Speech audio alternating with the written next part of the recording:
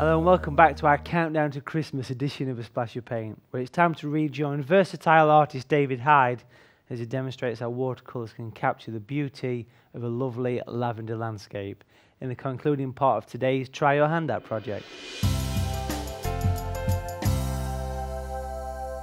Welcome back. I'm going to finish this little painting. It's dry by now, so we can start to put some of the darks.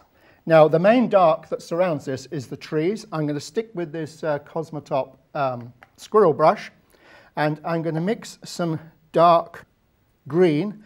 I'm just going to use some Viridian. Now, it's important when you get the darks is that you have plenty of paint. If you can see that stickiness there, it's no longer a wash. Now, that stickiness means there's a lot of gum arabic in that mix, but it also means there's a lot of pigment. So a watery mix might well look the same, but if it's watery, then it's not going to be dark. So I want this dark, and I want to remove as much of the green as possible. Otherwise, the trees will not look real. I might even put a little bit of ultramarine in there, just to darken them and take a little of the green off. I might need to remix a little of this. But you can see the consistency of it. That's probably a tad thick, but that should be okay. And with this large soft brush loaded up, I tend to use the side of the brush and put my trees on to start them like that. So you get a foliage effect that you want at the top of the tree. As you come down the tree, you can close it up and make the tree more dense. It should contrast nicely with the sky. On the other hand, when you get down to the roof, it'll make a massive contrast there with the top of the roof. And the roof all of a sudden will become visible. And when I get down to that edge there, it starts to give the building a little bit of presence. Okay, so another tree here, another top. Try and do this loosely. And loosely means randomly, and that little side movement with the brush puts a randomness onto the brush mark, which suggests open trees and you know, masses of leaves, which is what we want. I'm running out a little bit of paint there, so I'm going to leave that one and put a lighter one here. Now, if you can see the effect this dark will have on this side of the building now, as I come down here, there's a straight, oops, I mustn't put my hand in the wet paint. There's a straight line there, so you then need some control and hold the brush normally close to the ferrule to get that nice bit of control. Okay, I've got a bit, see? So that starts to stand out. Tonal contrast gives you the effect or the illusion of 3 dimensions on a 2-dimensional surface, which is what this is. I'm not going to leave too much white down here. Now I'm going to go across and I'm not going to put tree all the way around it, but I'm going to put the next tree there to define that edge. I'll just put these in along the top of that roof, and you'll see the effect again on that roof. I'll put some blue in there. It's practically not green at all. I quite like that. In fact, I need a bit more in there. Bring that across. See, it's almost like a dry brush with this sticky paint. And on the surface of the paper, it just wipes off some random leaves and breaks. And of course, the sky is showing through that, so that's fine. Take that down, fill it in as you get to the roof. Okay, and take that across. Okay, this is going to be in front of that. So to make that look in front of it, it's the same. It could be the same tree and everything, but I'm going to use some light on here. I didn't clean my brush then. You don't always have to clean your brush. But there's enough of a different colour on there, make it a little lighter, to put a bit of light in there. Okay, and I'm going to use some of that brighter colour here to give a little variation on these trees that are closer so that they look different to the ones that are behind. And that's all you have to do really to separate them. And then once I get that done, back to the dark, and I'm going to bring that down. Remember that contrast we were allowed for right at the beginning, that nice bit of light through there. I'm going to put some foliage growing over that little end there, just to soften it. Now on this painting, there is an arch going through here. You can see where the arch is. It's actually, you can see the trees behind.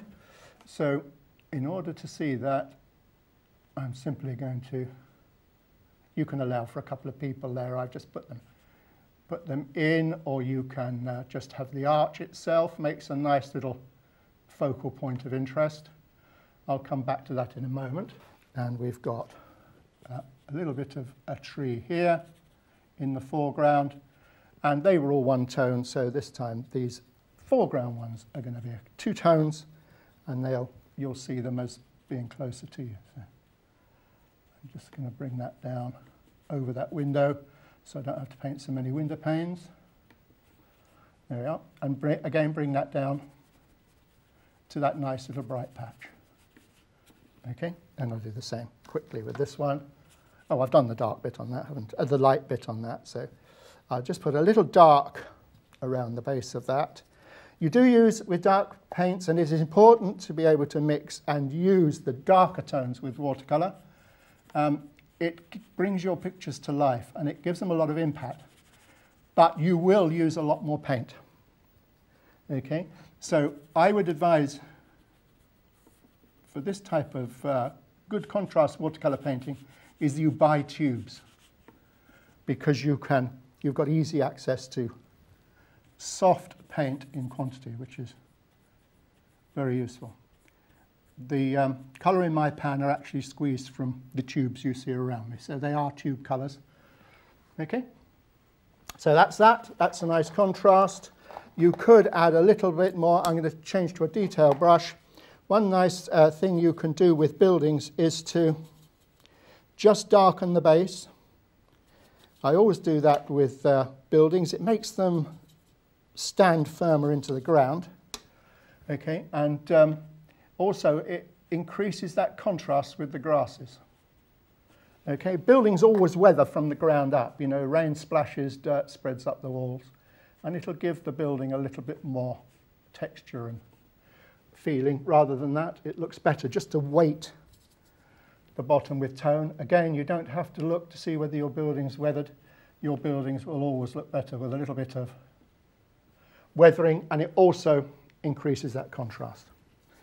Now, to make this building three-dimensional, all you have to do is to think exactly about what you're painting. You don't need to look at your subject to do this. Just think about it. This is a building, okay?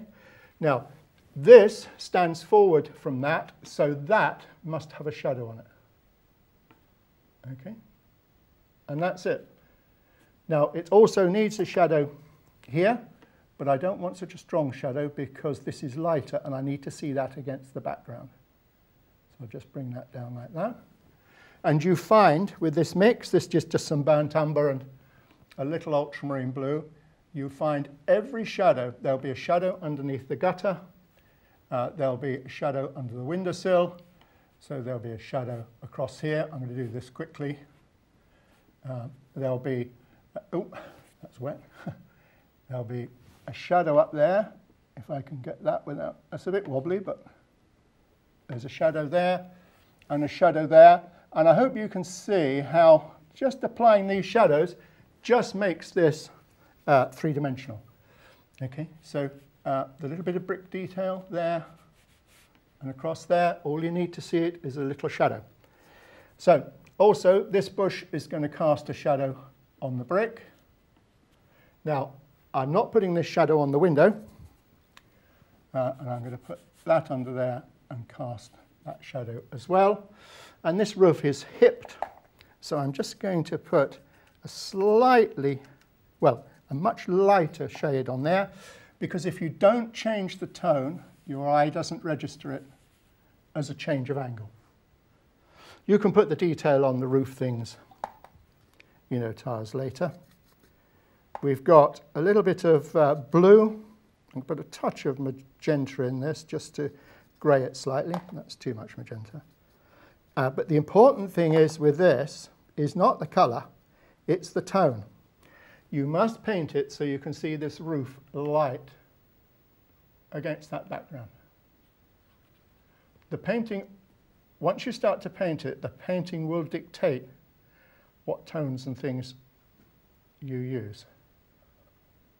Okay. Okay, I'm going to take just a little bit out of that. That needs to dry, obviously.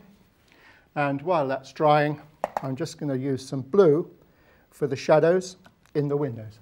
Now, the windows, I'll do that one in a moment, they will also cast a shadow because they're normally set back into the wall. So you need to put a shadow across each window. Don't paint it all the way round, okay, because the light's going to hit that side. So it's like a 7 in this case because of the direction of the light here. This has got the bush, a shadow from the bush. So if you think about where each of the items in your painting is relative to everything else, you can calculate where your shadows are going. Because on your photograph, if you're working from photographs or an overcast day, you might not see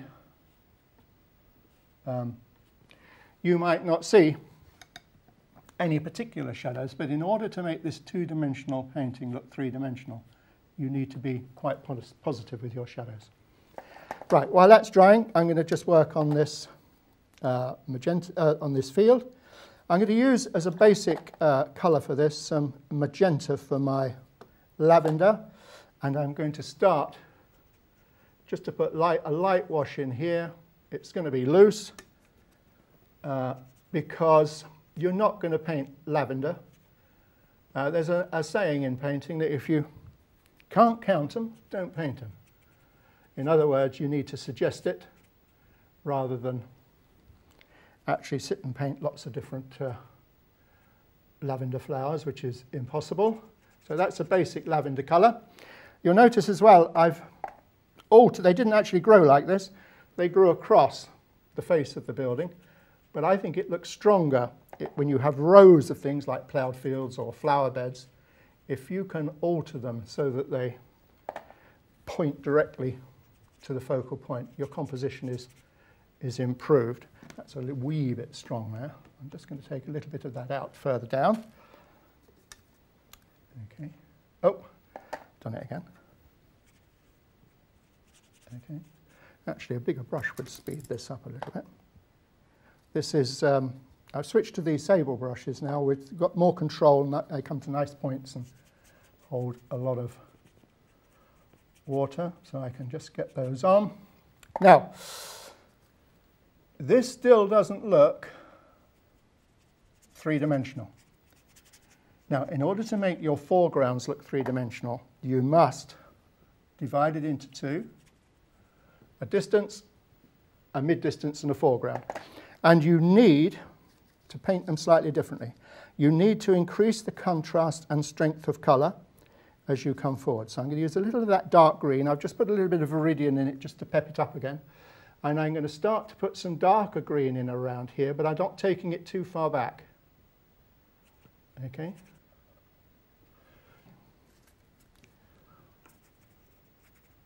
Okay, so that will bring the foreground towards you and make it look flat. Not flat as in a bad sense, but flat as in a natural sort of state. So, okay, so that stronger contrast there will bring this forward, and there'll be some greenery in amongst the lavender. And you know, how much time you want to spend on this is up to you, but do try and reduce some of that light so your eye is drawn to that area of light there.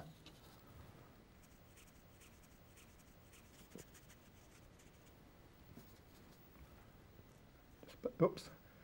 Again, it doesn't matter so much about this one because you want your eye, I want my eye focused a little bit in there.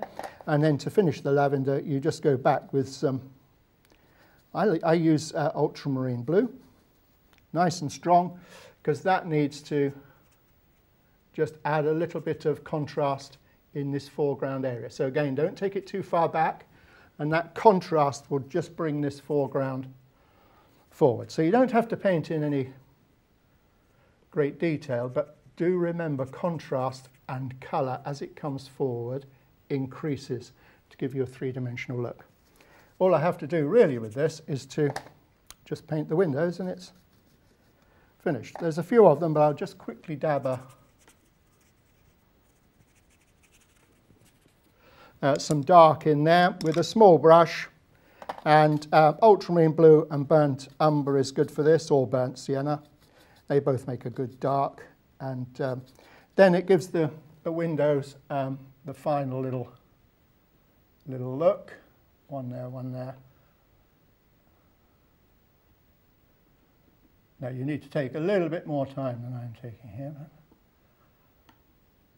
I wish I'd have had these replaced with double glazing now, actually.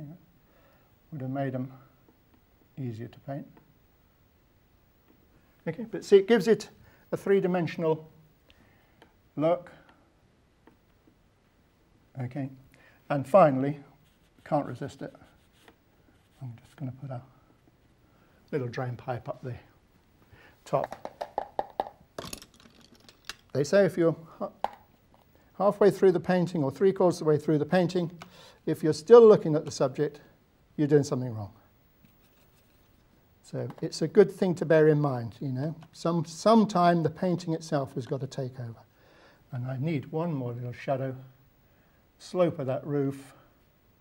No, actually it could be straight like that, but I've got to pick that shadow up from the roof. Now, there should be a shadow across the top there, but if you put the shadow across the top there, you're not going to see it against the background. So a little artistic license, just think about everything as you paint it, and when you stand back, you need to see everything working in 3 dimensions. Okay, I must be nearly out of time. I'm just going to put a door in there, a lavender door. There we go, that's just about it. I hope you've enjoyed that. It's a way of creating a 3-dimensional look with buildings and with landscape just by using tone. Thanks, David. Great use of tones and contrasts. A really inspirational painting that really lends itself to gorgeous colours of a lavender in bloom. Right, time for our final break now, folks, but join us in part 4 when SIA professional artist Warren Seeley and popular pencil wizard Malcolm Cudmore add their own Christmas offerings to our seasonal celebrations. And I'll be answering a few more of your artistic questions you've been sending into the Splash Your Paint studio. See you very soon.